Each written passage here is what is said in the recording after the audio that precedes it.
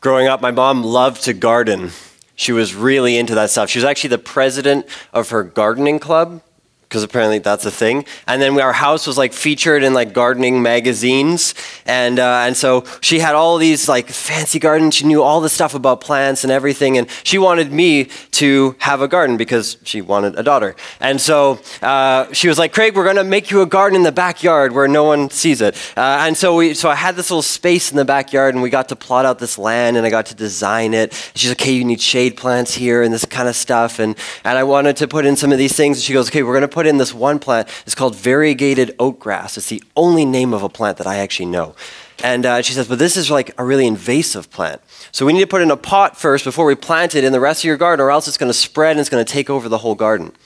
And I was like, okay, that makes sense, sure. So we do the whole thing, and we're done, and we make this garden. It's beautiful, and I sit there, a little 10-year-old me, and I'm like, now what? She goes, well, now we wait, and it grows. I was like, oh, okay. And so then I leave, and I come back 10 minutes later, and I'm like, oh, it still hasn't grown yet. That's weird. So I was like, oh, maybe it just needs a bit more water. And then I water it, and then I leave again, and I come back in 30 minutes and give it a bit more time, and I'm like, it still hasn't grown. So I'm like, oh, maybe what needs to happen, I'm going to give it some water, but I'm also going to go get some fertilizer, and I'll put that on top. But like that was probably, that'll do the trick. And so then I give it like a whole hour, and for a 10-year-old, that's eternity. And I come back, and I'm like, nothing's happened. It hasn't grown yet. So I'm like, you know what? I did it in the wrong order. That's the problem. I need to do the fertilizer first, and then I got the hose, and I was like spraying it, and by now it's just a little swamp. And then I'm like, okay, that's it. So then I leave, and I come back in an hour, and it still hasn't grown. At this point, I've just lost my mind over this thing. I go and I grab the whole thing of fertilizer, and I just pour it over this whole garden, and I'm just spraying it with a hose and yelling at this thing, and my mom sees, and she comes out, and she's dragging me away. She's like, okay, well, let's just get you into sports. Why couldn't I have had a daughter?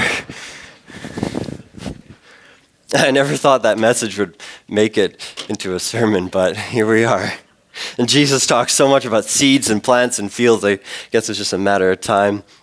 Today we're looking at Matthew 13, verse 44 to 46. And right now, we're kind of in this little mini-series on these parables that Jesus tells before we get into our Christmas series. So Matthew 13, verses 44 to 46. It'll be up behind me too. Jesus says this, the kingdom of heaven is like a treasure hidden in a field.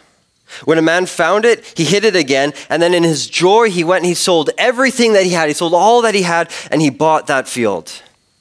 Again, the kingdom of heaven, another parable, the kingdom of heaven is like a merchant looking for fine pearls. When he found one of great value, he went away and he sold everything he had and bought it.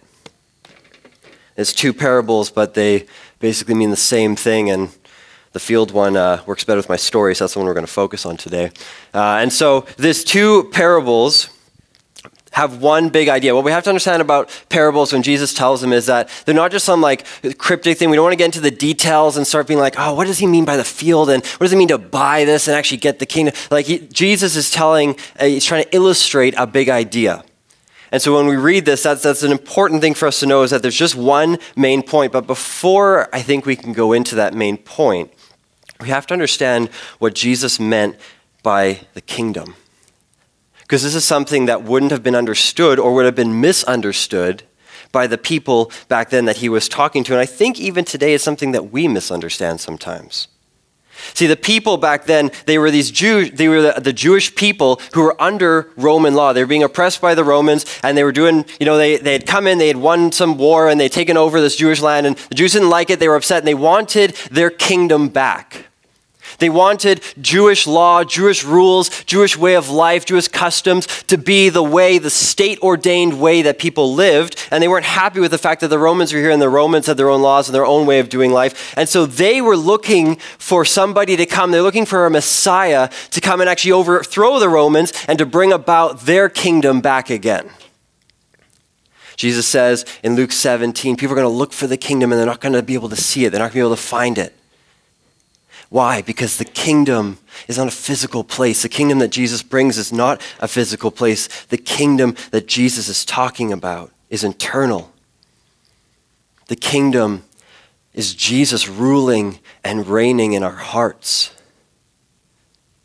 so that his laws become our way of life, so that his priorities become our priorities, his values become our values. Jesus didn't come to bring about a political revolution. Jesus came to liberate us spiritually. So when we understand that, we can look at this big idea. Jesus says the man found the kingdom, a treasure in the field. And he went and sold everything he had. And he was happy. He had to go sell everything he had to buy the field, but he was happy to get this. The big idea Jesus is trying to illustrate is that the kingdom of heaven, Jesus ruling and reigning in our hearts, is greater and better than anything and everything that this world has to offer us. That's the big idea Jesus was trying to get across. There's a word he uses. He says, in his joy. In his joy, he went and sold everything that he had so that he could get this. And the exchange of losing everything that he owned in exchange for this kingdom was a joyous thing. This person actually took joy in that. It wasn't just like, oh, it's better and I know that it's better. It was like, no, I'm joyful that even though it cost me everything, that I got the kingdom. I think something that we have to realize that happened back then is there were no big governments. There's no health care. There's no safety nets for if you get impoverished. To sell your land, to sell your crops, your farm, your cattle, your house was to be functionally dead.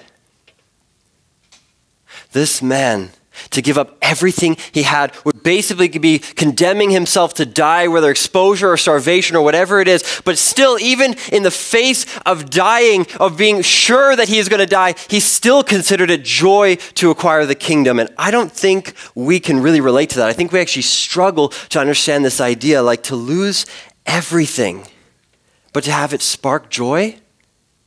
Listen, I love Marie Kondo. I mean, my wife bought the book. We went through our house. We did a thing. We looked at everything. Does this spark joy? No. Okay, we're going to throw it out. And I was like, babe, this process doesn't spark joy. And so she threw me out. And so I've done that, right? I get it. But lose everything and it sparked joy? I think sometimes we're scared to give up, to surrender something to Jesus because we think that if we do that, it means Jesus is going to take that away from us. I think sometimes we think that giving something up to Jesus means automatically having it being taken away from us. And I don't think that's the case. I don't think Jesus wants to just take stuff away from us when we enjoy those things. I don't think that's what he's after.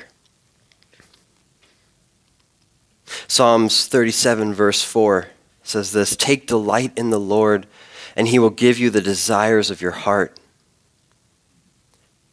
I'm going to take a second just to explain that really quick because there's a qualifier here that's really important or else you're going to take this all sorts of ways. Take delight in the Lord. That's the qualifier. Take delight in the Lord and then he gives you the desires of your heart. So the desires of your heart have to be poor. Guys, if you're out there and you're praying, you're like, Jesus, if you could call my wife back up to heaven early because I'd really love a new one. That's probably not going to work out for you. As a matter of fact, if you pray that prayer too loud, you're probably going to be the one getting called up to heaven a little early. If you ever listen to country music, wives love killing their husbands. They sing about it all the time. Okay, we're getting off track. Matthew 7. "If you then, though you are evil, know how to give good gifts to your children, how much more will the Father in heaven give good gifts to you, to those who ask him?"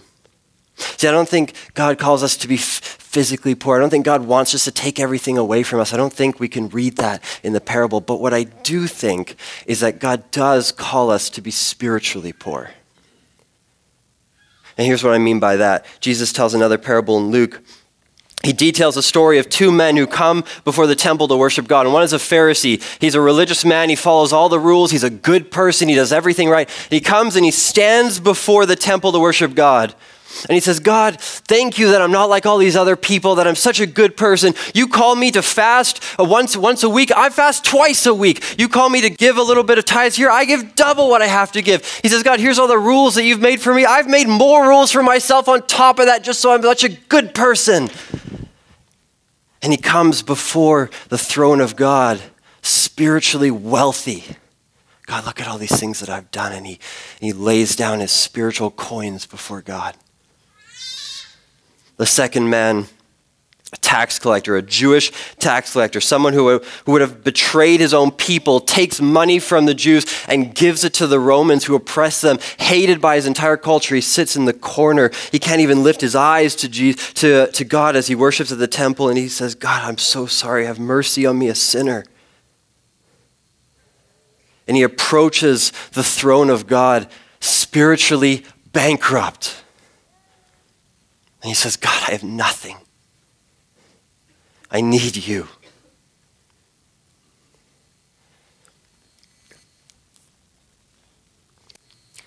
See, Jesus says, the kingdom reigning in your hearts is the greatest thing you could ever have. It's better than anything that this world has to offer. And then what we do is we go and we try him out, right? We take Jesus and we put him in a pot in our little field, and we quarantine off certain areas, and we go, okay, Jesus, you can have, my Sundays, or you can have how I dress or how I speak, or you can have these little things, but these other things over here, the things that I look at, or how I talk, or whatever, or how I act when I'm at work, no. I'm going to control these things. I'm just going to try you out. I'm just going to do a couple of these little things over here.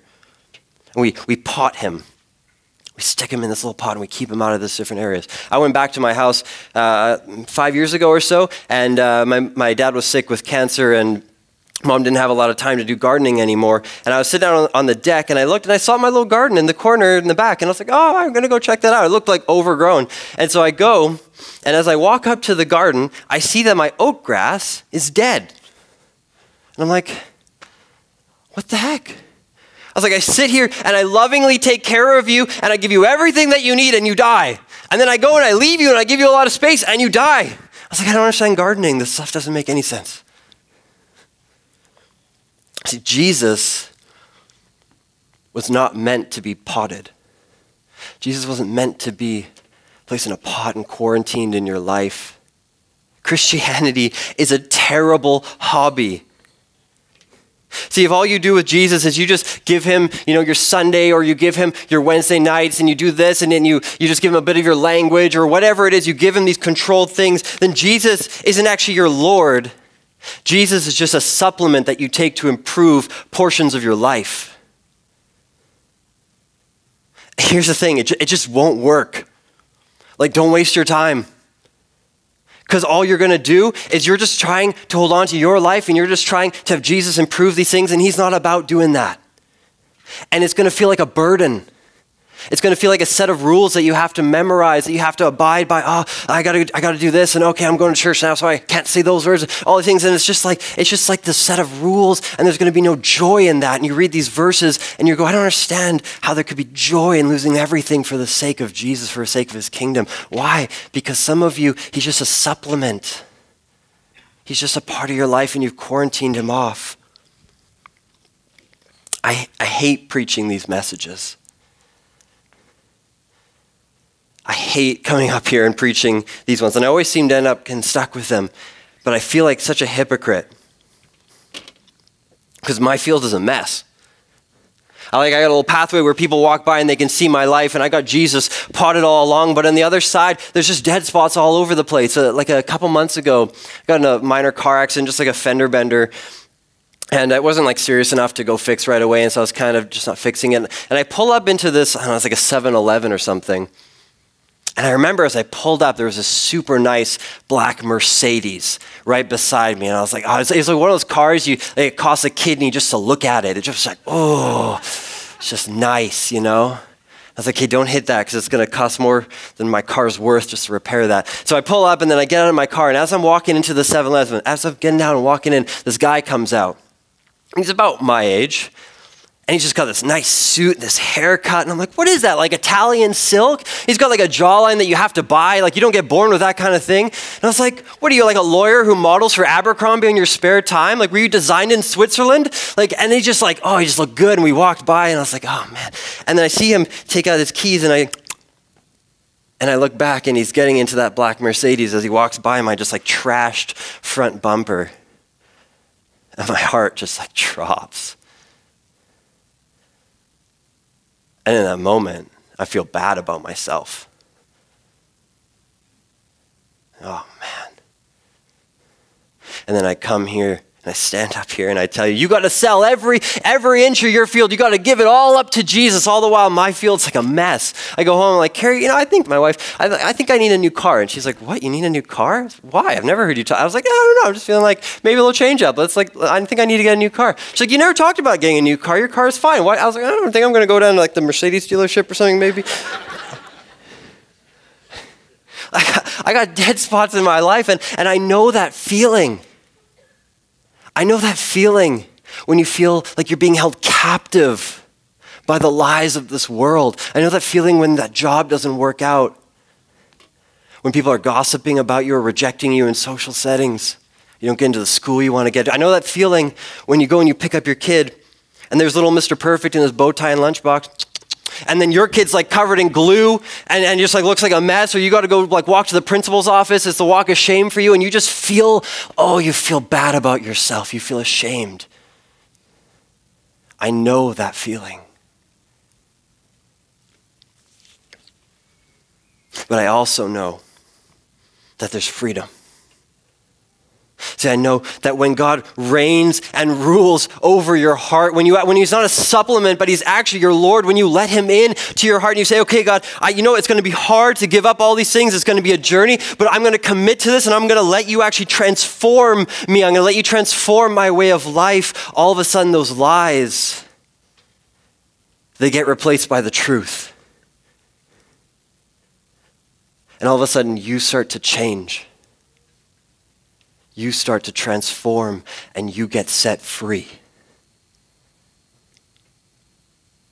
See, I don't need a new car.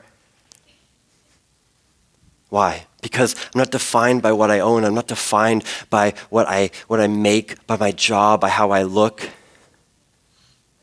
I'm defined by the fact that God, the King of Kings, the creator of the world, knows me, chose me before the foundations of the earth were set, loves me, and that I'm enough for him.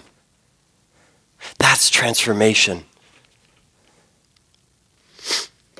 Now, all of a sudden, following God stops just being a set of rules that you have to memorize, and it starts becoming a new way of life. Romans 12, verse 2 says, "Do not conform to the patterns of this world, but be transformed by the renewing of your minds. Then you will be able to test and approve what God's will is, his good, his pleasing, and his perfect will." See, when you are transformed, you're set free. And you are a slave. Some of you, like me, you're a slave. Your self-worth is held captive to your success. For some of you, your identity belongs to how beautiful or how capable you are. For some of you, your value is controlled by how much you contribute. And here's the problem. Some of you are actually okay with that. Some of you guys are actually comfortable with that arrangement because things are working out pretty well for you right now. Because life's going pretty good. You're pretty successful. You're still beautiful. Whatever it is, it's actually working out for you, and you're okay with it right now. But you're still a slave. You're just a happy slave. But what happens when things stop working out? Because you'll still be a slave then too. What happens when God shakes up those things that are important to you? What happens when God takes away those things that you value, that help you identify with who you are, which build up the core of who you are?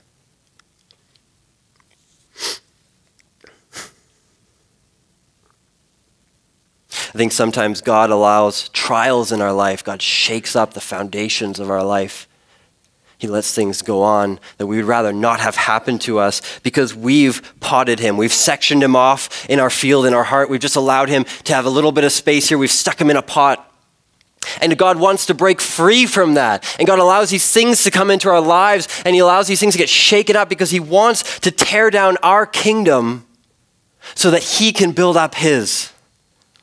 When I was in college, I was doing triathlons, and I was actually pretty good at it, and I was pretty competitive. And through some really cool opportunities with work, I ended up getting sponsored by a couple of these big different companies, and it was just like everything to me.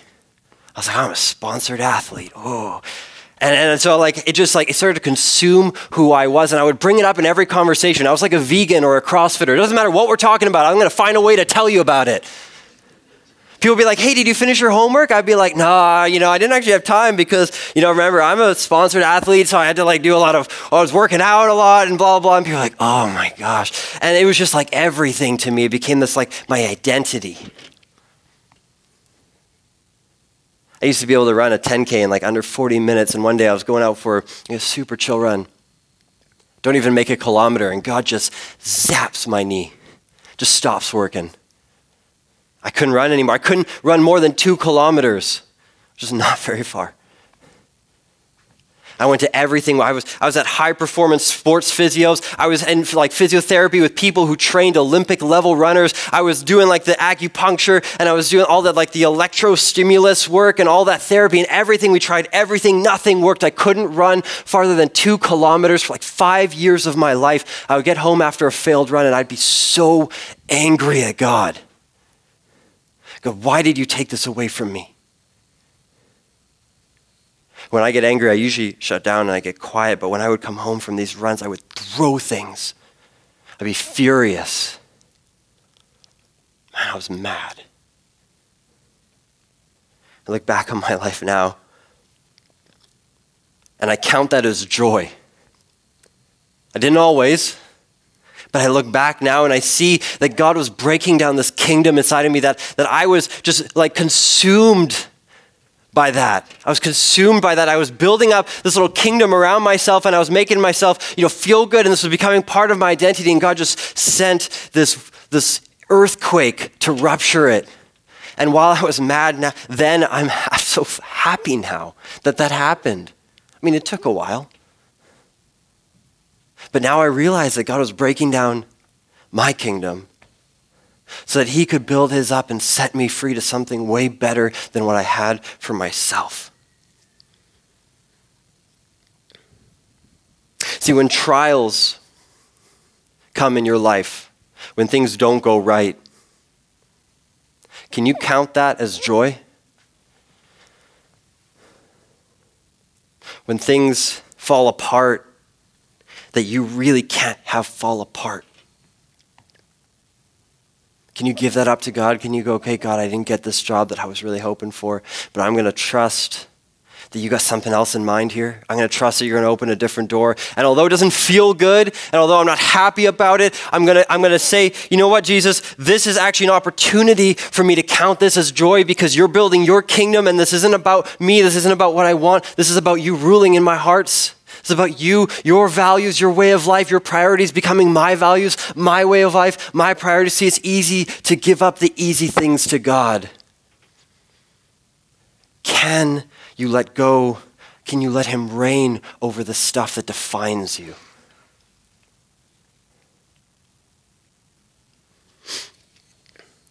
I'm going to end today a little different. I'm going to leave a little bit of extra time for us here. But I'm going to call the worship team up again. I'm going to go out of my comfort zone and do something here, and I hope that you'll join me in this as well. I'm going to call the prayer team to come up, and usually we have the prayer team in the back for people, but today I'm actually going to call the prayer team to come up and be here in the front. I think today God wants to set some people free. I think today God's been speaking to some of you. Whether you're that person who's comfortable, things are going pretty well and you're kind of okay with the situation. Maybe things are falling apart and you feel like you are captive to the ways of this world. You feel like you are captive to the lies. Maybe you don't follow Jesus at all, but you want to be free. I'm going to take this opportunity to call you. I'm going to take this opportunity to challenge you because I think God wants to claim some acreage in our hearts. And so as I've been speaking, if you feel like God has been speaking to you, if you feel like God has been moving, like as I scan the different sections, if you feel like I'm looking at you and I promise I'm not, all I see is lights, that's the Spirit moving. If you feel like your face is burning up and your seat's uncomfortable or people around you are looking, your spouse is like nudging you, that might not be the Spirit. But If you feel like that's you, if you feel like the Spirit is moving in your hearts, I want to challenge you here today to do something that is way out of our comfort zone. I want to challenge you to give up that thing that you feel like God is speaking to you about right now. I want to challenge you actually to come to the front, because it's scary and it's like way out here. And it's like, what's going on? We're going to leave some extra time and we're going to have a prayer team here. But I want to challenge you to actually take that step out of your comfort zone, to come to the front to pray with somebody here. To pray and to take on the call to give up what you have, to surrender what you have, and to take on the freedom in Christ. To take on a new life where you're transformed, where it's not just a set of rules anymore. It's a new way of living, and it's joyful and it's free. Where God gives you the desires of your heart. He gives you good gifts, and it's aligned to His perfect and pleasing will.